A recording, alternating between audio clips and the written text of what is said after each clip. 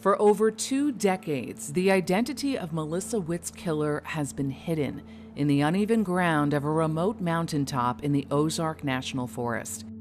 When the beautiful 19-year-old disappeared on December 1st, 1994, the town of Fort Smith was shaken to its core. Melissa's murder shattered the illusion that Fort Smith was a safe community.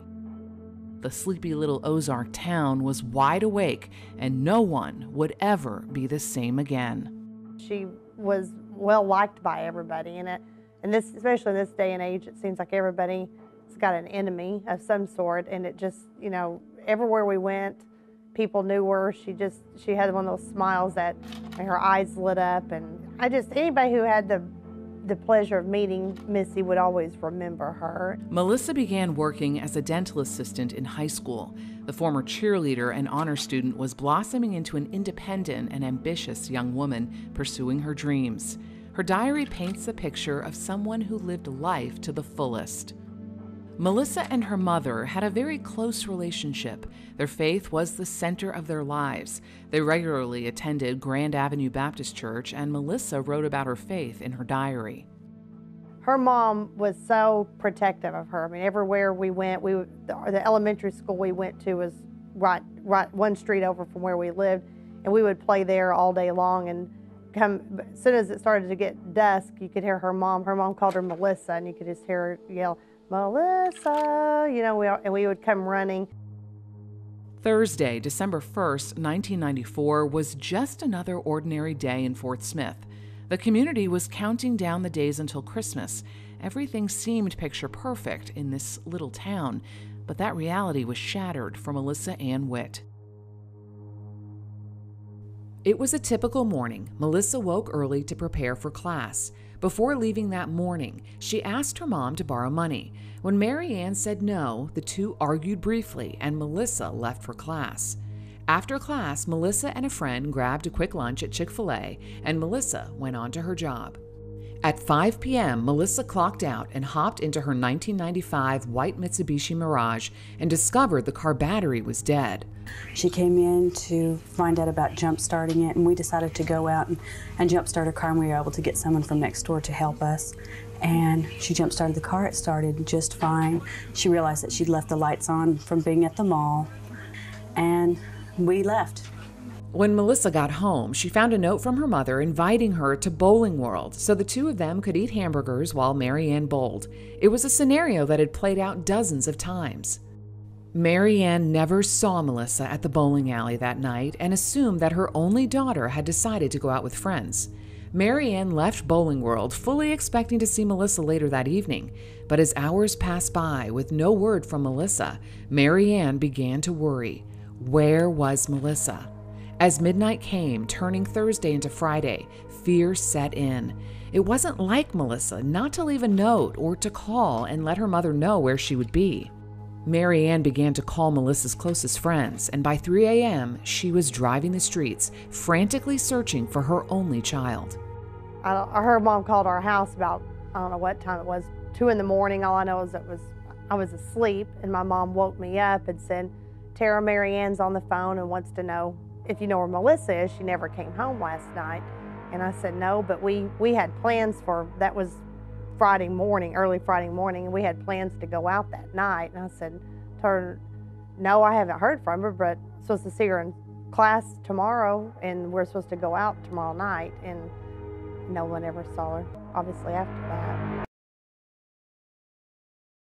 At 9 a.m. on Friday, December 2nd, when it became clear that Melissa was not coming home, Mary Ann called the Fort Smith Police Department. A patrolman was dispatched to the Witt home. He collected general information about Melissa: age, weight, height, where was Melissa last seen? And then he asked a question that would dramatically alter the trajectory of the missing person investigation that would follow. Had there been some kind of argument? Mary Ann recounted the brief disagreement the two had over money that Thursday morning. The supposed argument that Melissa and her mother had on December the 1st, I believe the patrolman misunderstood what was going on. He thought it was a case of where Melissa and her mother had got into it, and she had just left the residence and would be back in a day or two. As Mary Ann assured the patrolman that the disagreement was not serious, he took notes, already formulating his opinion on Melissa's whereabouts. She was never the type to just run away, which I think is usually what the police first think has happened is maybe it's just a disgruntled teenager or college kid that's moved out or, got in a fight with her parents. And I knew that wasn't the case because she wasn't like that. So I knew something was weird, but I don't think you ever want to take your mind to that something bad has happened. So you figure, oh, something weird just happened, but I'm sure things okay. Mary Ann never imagined that mentioning this one small disagreement would impact the search for her missing daughter. At 19, Melissa was considered an adult, and in the United States, it is not illegal for an adult to go missing. Police get missing person reports every day, Fort Smith and all over, especially with young people getting mad at their parents and running off. So this was a routine call for the patrolman. He treated it as such, and that's the reason it laid on a detective's desk as just another missing person, that she would show up in a day or two. The patrolman left that morning assuring Mary Ann that he had seen this scenario play out hundreds of times before. He assured her that Melissa would be home soon. But Mary Ann Witt knew in her heart he was wrong. It did not take long for Melissa's friends and family to spring into action. A massive search ensued. Thousands of flyers were distributed throughout the River Valley. Melissa's been a member of our Pride of West Ark student ambassador group for about 2 years. Very, very likable girl, very personable. Highly unlikely that she would do anything like this in my knowledge of her, and we're just kind of all surprised and shocked, and so we are very concerned, obviously. My mom and I, and my dad, we would, go to their house and we helped with flyers. We, put up flyers, talk to people. We're sort of desperate for information, and so it was a part of it was, I think, total disbelief. You didn't really think, it didn't feel real at the time, but at the same time, you're trying everything you could to find some sort of happy ending. Days ticked by, still no Melissa. It's upset me. I want her back. I want my friend back, and I want my sister back, and our friends want her back, and her mom wants her back, and her dad wants her back, and if it's a joke, it's gone far enough.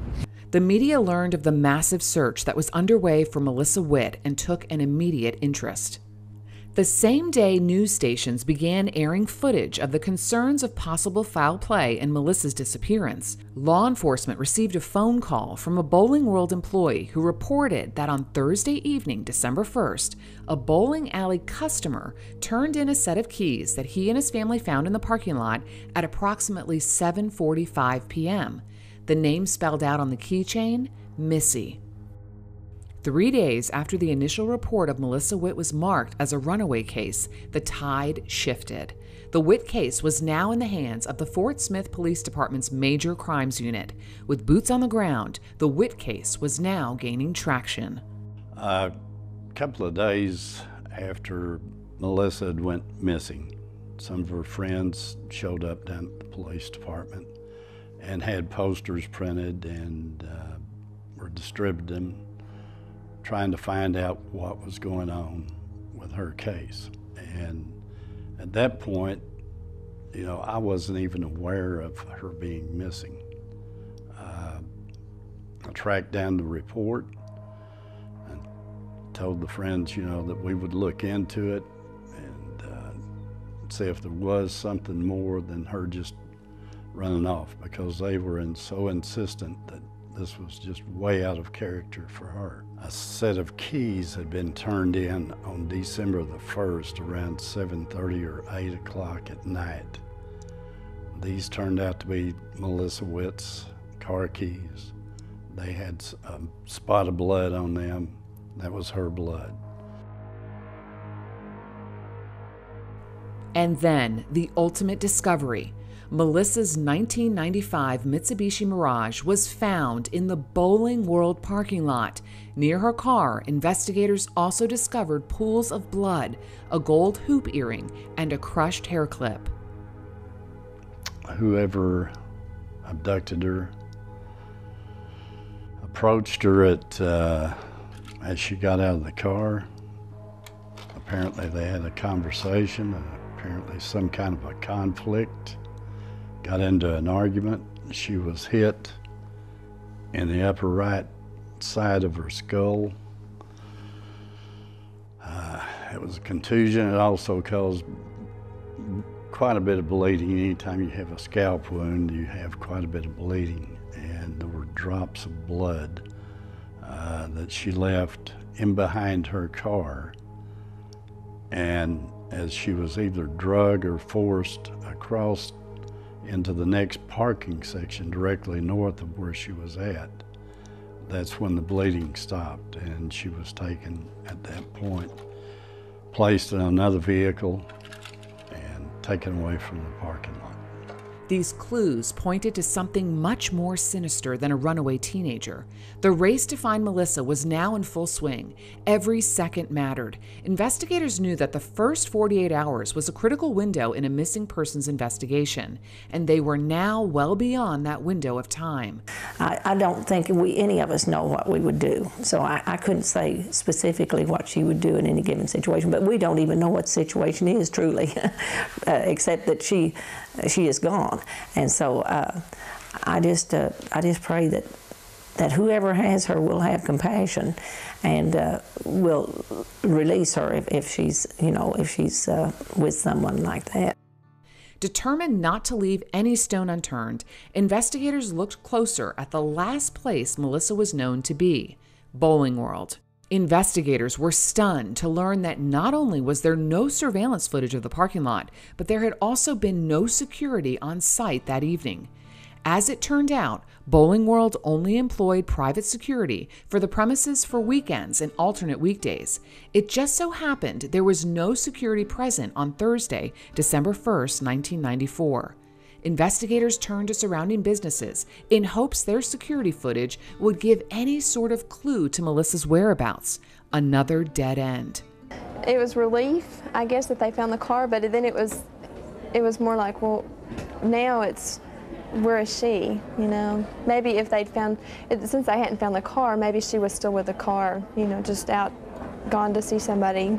I think the longer it goes by, they haven't found her, that it's not that. I think it's something else. Here's a teenager that was going out one night, and all of a sudden she was never seen again. And so I think a lot of parents took it to heart, saying maybe having a little bit more contact with her kids. You know, where are you going, and where are you going to be, and how can I get a hold of you, and you know, that sort of thing. Investigators combed through police files and interrogated local sex offenders. The process was cumbersome. It would be 2 more years before the Sex Offender Registry Act in Arkansas would be enacted. Investigators were determined and interviewed hundreds of possible suspects in the days and weeks that followed. Interview after interview led to nothing but dead ends. And then a glimmer of hope. In partnership with local media, law enforcement made a plea to the public for information. Anyone who had been at Bowling World on Thursday evening was asked to call the Fort Smith Police Department. Suddenly, the phones started ringing off the hook, and the first red herring of the case emerged. A caller claimed that around 6:30 p.m. on December 1st, they witnessed a white female matching the description of Melissa Ann Witt arguing with an African-American male. A composite sketch was drawn and released to the media, and suddenly the story took on a life of its own. Rumors that Melissa led a secret life and owed money for a drug debt grew like wildfire. The all-American girl had been kidnapped by an African-American male and taken over state lines into the small community of Fort Coffee, Oklahoma. Witnesses came forward claiming to have seen Melissa being held hostage. The theory behind it was Melissa was involved with drug dealers in eastern Oklahoma, and she was kidnapped because of that. Well, nothing in her background indicates that. nothing in her circle of friends and family connect her to that. So we had to spend quite a bit of time on that and find out where that story led. There was no trace of Melissa in Fort Coffee, and yet those rumors have forever impacted the Witt investigation. As the days slowly turned into weeks, the aftershocks of Melissa Witt's disappearance began to take hold. People began to lock their doors at night. Curfews were implemented. Everyone was on edge. And just the knowledge that this girl had been, snatched up from this parking lot, and that it happened where there were people around, and it wasn't 2 a.m. when it happened or something, but there's just the manner, the brazen way that it happened, I think made a lot of us very, very scared. And I know people are murdered, scores of people are murdered every day, but this one really stuck out because of who she was and kind of the outcry that resulted. So I think that anybody living in that region at that time was very, very aware of Missy Witt, and I certainly was. Then, in a stroke of luck, an 11-year-old boy also came forward saying he heard a woman yelling for help in the bowling alley parking lot between 6:30 and 7 p.m. This critical information propelled the case forward. Suddenly, law enforcement had a timeline. The Witt family offered a reward. The fund quickly grew to over $30,000 for information leading to the arrest of those responsible in Melissa's disappearance. One thing I want to say to her, I want to tell her that she's loved more than anything in the world, and I just love to have her back if she's able to see me or to hear me. I love her with all my heart. And again, I want to say I can't name all the people who have given, prayer and support, and I want to thank everyone because I can't name them all. They're too numerous. But I appreciate everything that's been done, and mostly the prayer, because there have been so many people praying, and I really appreciate that. Friends, family, and community members distributed thousands of flyers with Melissa's photo and description throughout the River Valley, including truck stops along Interstate 40 in eastern Oklahoma. Despite their efforts, the case stalled, but not for long. A frightened young woman and her parents contacted Fort Smith PD. The young woman, who chooses to remain anonymous today for her safety, was at the bowling alley on the evening of Melissa's disappearance. That night, December 1st, my dad came home, and I had grown up at Bowling World before it was Bowling World. So I was familiar with kind of what went on there. It wasn't uncommon for there to be an argument or a fight. And he came home, and I said, "So, what happened at the Bowling World with the big fight?" And he said, "What are you talking about?" And I said, "Oh, there was a big argument in the parking lot." And he was like, well, I don't know anything about it. And I was like, well, I just wondered if the police got called, because I could hear them yelling. And he's like, no, nothing like that. So I don't really remember when it kind of made the connection, maybe when they discovered where her car was, because it's kind of all a big blur between, because once Dad said, no, I don't remember anything, I just kind of, I guess, put it to the side of it was just an argument in the parking lot and kind of went on with my life. So probably whenever they discovered that was where her car was, I can remember my dad saying to me, "Tell me again what you heard. Tell me again where it was." And he actually drove me, he made me shut my eyes, and we drove out to Bowling World, and he parked me in the general area of where we were, because we were parked just spaces apart. And he said, "Show me where you heard it from." And I pointed directly to where the car was still parked. The witness, deemed as credible by law enforcement, was later hypnotized in an attempt to gather more information in Melissa's disappearance. I just heard arguing, bickering, fighting in the parking lot. When I could hear from the argument, it was more like bickering. Stop, leave me alone, go away. to me, she did not sound scared. It sounded like, now knowing that I'm older, sounded more like an argument you would have with your spouse.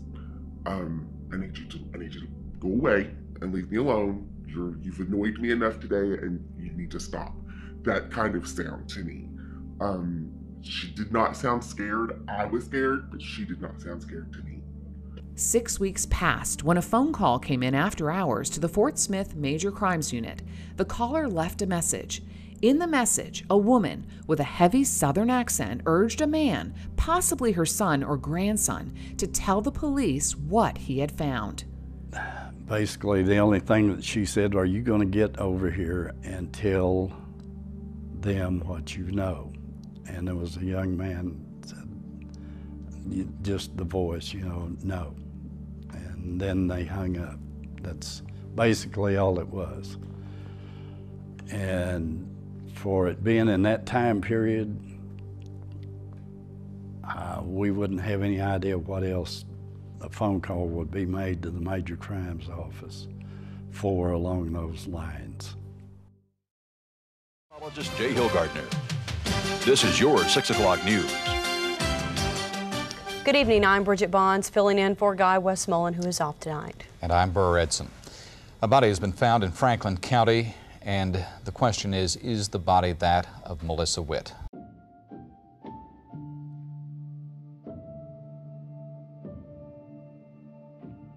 "50 miles away from Fort Smith in the Ozark National Forest, a beautiful landscape of trees and mountains had been hiding a terrible secret. On Friday, January 13th, at 9:40 a.m., 2 animal trappers about 18 miles north of Ozark stumbled upon what they believed was a mannequin lying face down in the woods about 30 feet off the main road. The 2 men had walked the same path the day before and said there had been nothing there. As they approached the strange mannequin lying in the woods, it became clear that what they had found was something much worse. The Ozark National Forest gave up the secret it had been hiding on a remote logging road: a decomposing naked body of a young woman.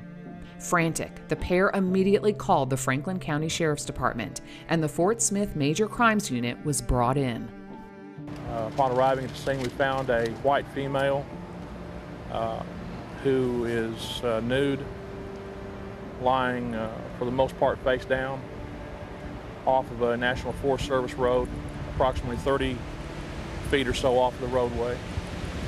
And the body had been there for a period of time. We do not have an estimation on the time. That will be left up for the medical examiner's office. I can tell you that it started out as a normal day. I'm not a superstitious guy. It was a Friday the 13th. It was a, January, and it was a really mild day. I mean, to start with, it was sunshiny, just a really perfect day. And I was hoping for it to be just a normal day.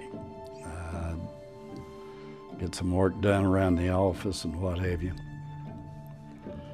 And then, of course, with a phone call from Sheriff Ross, all hell broke loose. We get down there, start working the crime scene. Probably halfway through gathering up evidence and what have you, it came a storm, just a real cold storm, and it was raining so hard. The rain was actually coming down sideways, and the wind was blowing. None of us had jackets or anything else because it was, it started out as such a beautiful day. I remember finding a raincoat in my car and trying to find another shirt or something to try and stay warm because you're out in the elements there, and it really turned into a crappy day. It was pretty apparent to us when we got there, based on what we saw, that it was going to be her. But of course, we can't make that call. So we had to send the body to the crime lab and have the crime lab do fingerprints and do dental work and so forth to make sure it was her. And once they did that and they positively identified her, the investigation took its next turn at that point.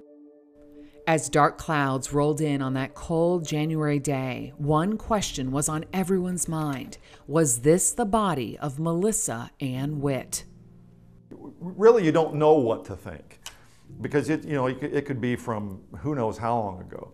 But one of the first comments I remember in the newsroom is, what are the chances this is Melissa Witt? And it didn't even occur to me at that time, because we had covered other things in between that time. And I thought, yeah, that could be interesting. And so I sent a couple of reporters out there, including Charlene, and it wasn't 45 minutes after she got there, she called me back and said, we've got Melissa Witt's body here. And then so I just flooded the scene with reporters and photographers, and prosecutor was out there to make positive ID, and the detectives were out there to make positive ID, and then the story shifted. Now it's, okay, we've got a murder case, we have a homicide now. Visual identification of the body was impossible due to significant decomposition. The body was sent to the Arkansas State Crime Lab in Little Rock, where dental records revealed that after 45 long days, Melissa Witt had finally been found. So I think when news hit that her body had been found, there was kind of a collective, it let the air out of everyone, but then immediately I think there was a pursuit that began, not just among the police, but among anybody who, was aware of the case and knew about it, to try to figure out what had happened and get justice. And that was the horrible thing, was in, knowing that she was dead and had been found, but also just knowing that somebody's out there who did this. The frantic search for the missing college student was now a murder investigation. Why would someone murder a beautiful, vibrant young woman? A local man came forward with a possible clue. This witness had been hunting in the Ozark National Forest, and he told police that he had seen a man changing clothes next to a dark gray or black car parked along the same logging road where Melissa's body had been discovered. The car had a decal on the passenger side rear quarter panel that was possibly purple or blue. The witness told police that this man did not appear to have any hunting equipment, and he seemed out of place. He was described as 20 to 30 years old, approximately 5 feet 11 inches tall, roughly 180 pounds, with curly hair. That's all that they observed, was him changing clothes, but it was on December the 4th. And he was in a vehicle that wouldn't be common to that area. When I say it wouldn't be common to that area, if it wasn't a Jeep or a four-wheel drive pickup, that area is not someplace that you take a vehicle as they described. As Melissa Witt's mother and the community began to mourn, investigators began their search for a killer. I just hope that everybody realizes how beautiful she was, inside and out, and that she was just Miss Everything. I mean, she could be the perfect American. I mean, she had the beautiful heart, beautiful soul. The medical examiner revealed important information in the autopsy report. This information became critical to the investigation. Melissa's death was officially ruled asphyxiation by strangulation. Testing on the leaves and soil found in Melissa's airway and lungs revealed that as she was strangled, Melissa inhaled debris native to the Ozark National Forest. This clue told investigators that Melissa had been killed at or near the location where her body was found. There was trauma on the side of Melissa's head. The wound, believed to have been caused by a blow or a fall in the parking lot of the bowling alley, was determined not to be fatal. This explained the source of the blood found in the parking lot at Bowling World.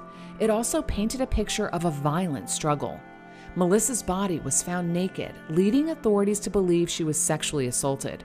However, due to advanced decomposition on the lower half of her body, the medical examiner could not determine if she had been raped. Melissa had been killed on the same day as her abduction. Her body was hidden away in the Ozark National Forest for 45 long days.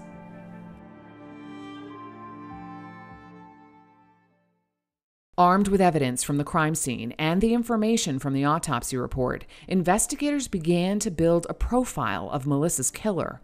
They believed the killer was familiar with the remote mountaintop area where Melissa's body had been discovered. This location meant something to her killer. It's more or less like a single lane driveway or what have you. It goes back off the main gravel road in that area. Actually a logging road where it's been used to clear cut and what have you. Trappers use it, hunters use it, and I'm sure that lots of local kids have used that area. Quite a busy place to be as remote as what it is. Melissa's body could have been disposed of in many places, but her killer chose to drive an hour from the abduction site to a remote location, an area so isolated that most didn't even know it existed. Two scenarios emerged. The killer was either a local or someone who frequented the area from out of state to hunt. Taken to a place that is so remote that you can go there and scream anytime at the top of your lungs, anytime, day or night. Nobody's going to hear you. She was alone, and it had to be such a fright to go that long knowing what was probably going to wind up happening. A more detailed examination of the crime scene shocked investigators. Indentations behind a large headstone-like rock revealed that Melissa Witt's body had initially been hidden away behind the rock between two small trees. According to police records, Melissa's body had visible marks where someone, presumably the killer, had grabbed hold of her in order to move her closer to the road. There's a big rock that her body was behind the whole time that she was out there. And we know this from hair falling out off the body, how deep it was in the soil. We know that she was placed with sitting down like on her buttocks, like you would do a sit-up. It was a person that had to move the body. And the reason I say that, and the reason the medical examiner said that, is because if it was a large animal, it would have left marks of some kind, either teeth or claw marks where it had rolled her, but it was actually a straight drag, and there was a drag pattern from behind the rock to where her body was at. Suddenly, the phone call that came into police the day before Melissa's body was found became significant. Investigators believe the young man who was part of that mysterious phone call may have stumbled upon Melissa's body in the woods and moved it from behind the rock so she would be discovered. I've had two lines of thought on that over the years, that if it was the killer, he moved the body just to get a little bit more celebrity status, what have you, out of this, to get some more reaction out of the public. But it also could have been people living in that area, knowing that the mother is missing her daughter. The mother hasn't been able to give the daughter a burial or anything else. And with all the news media that's been going on the whole time, I feel like sympathy that this person that actually moved the body probably was trying to bring an end to it. Investigators discovered additional clues at the crime scene. Cigarette butts and papers were found near Melissa's body. What is more significant, however, are the items that were missing from the crime scene. Melissa's clothing, shoes, purse, remaining gold hoop earring, and her Mickey Mouse watch were never recovered.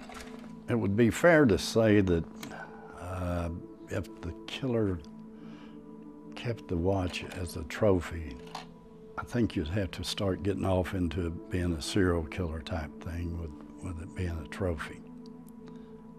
I think it's more or less kept as a memento. Who killed Melissa Witt?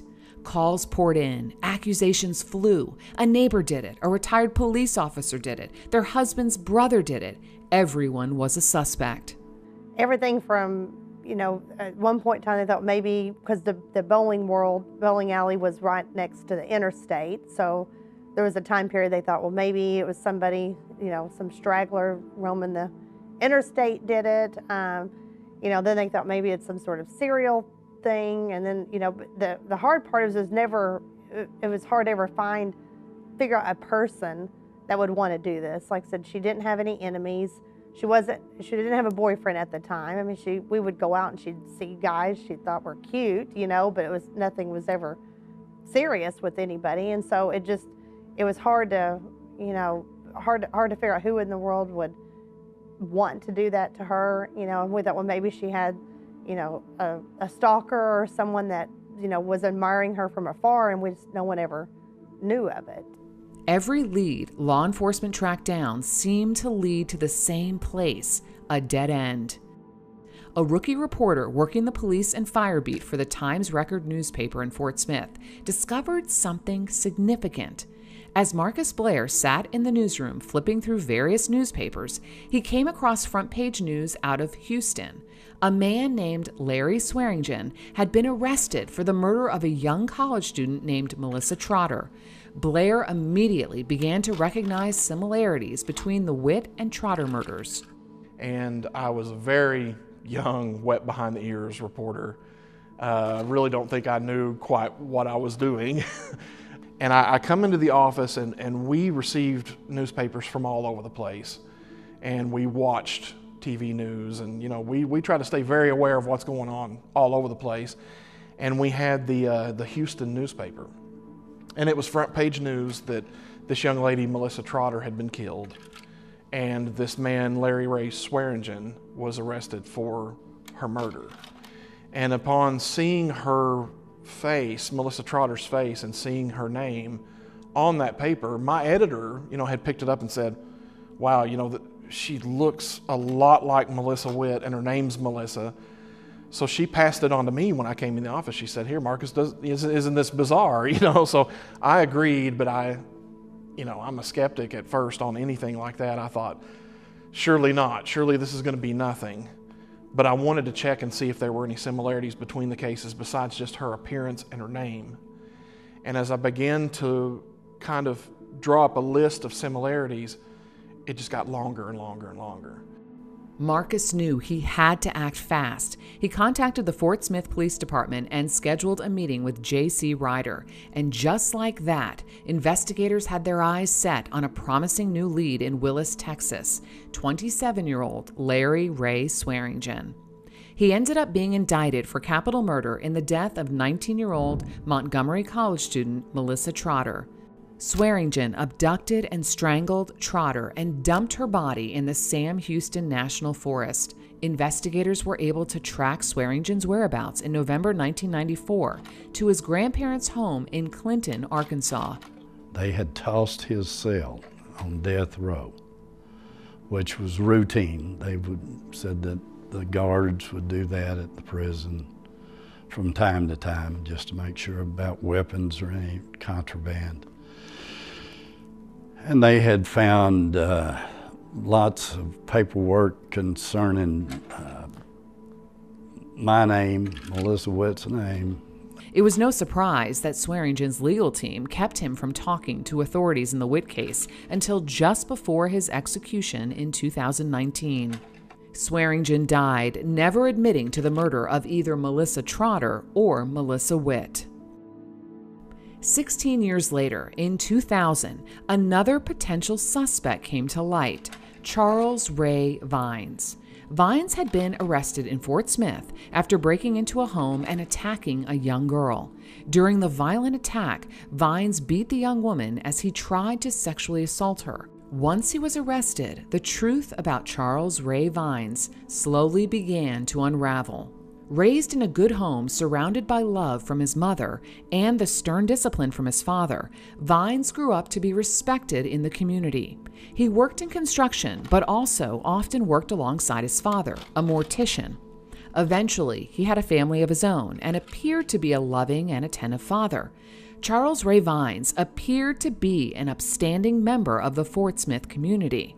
No one knew Charles Ray Vines was actually hiding a dark secret, an obsession for rape and necrophilia.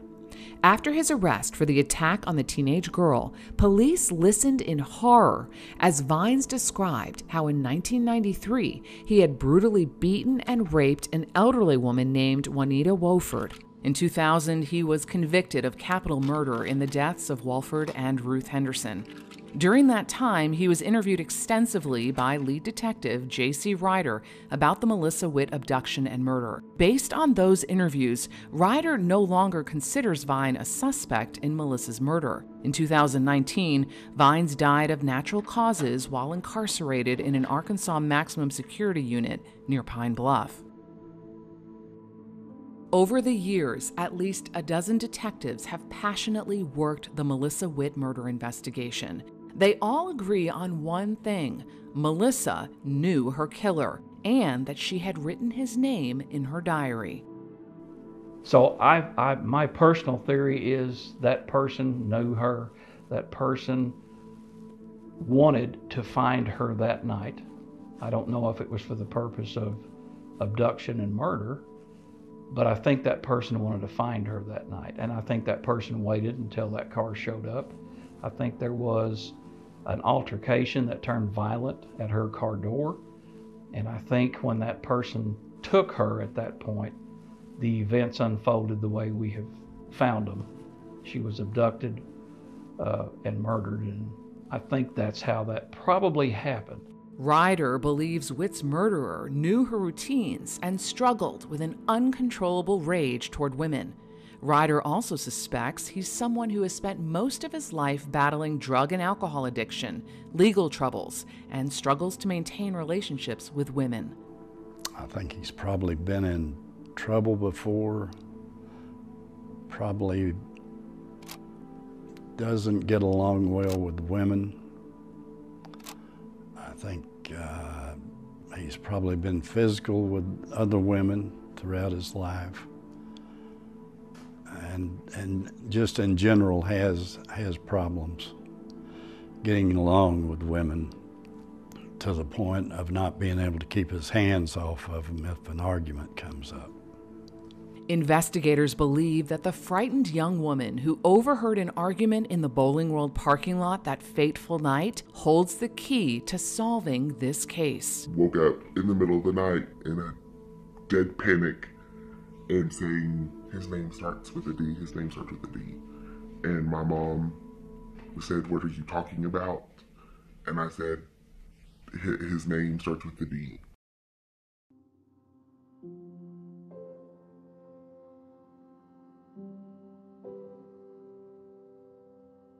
It's difficult to work these cases cold because that's exactly what they've become. They've become cold.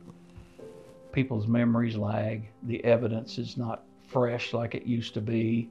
You can't just run out and check things. It's not impossible. I've worked cases for 4 years and then solved them. JC and I have worked cold cases and solved them. We're convinced we're going to solve this one. Sadly, on Sunday, March 20th, 2011, in Fort Smith, Arkansas, 75-year-old Mary Ann Witt passed away, never getting to see her daughter's killer brought to justice. Captain Ryder, I don't even begin to know how to thank you for all the time and effort you have put in on Melissa's case. I can never repay you, but I want you to know I appreciate your kindness, patience, and consideration to me. In spite of the fact that you have so many other responsibilities, you still find time to chase down leads you feel are a wild goose chase. just because I ask you to. I want you to know I do not take that for granted.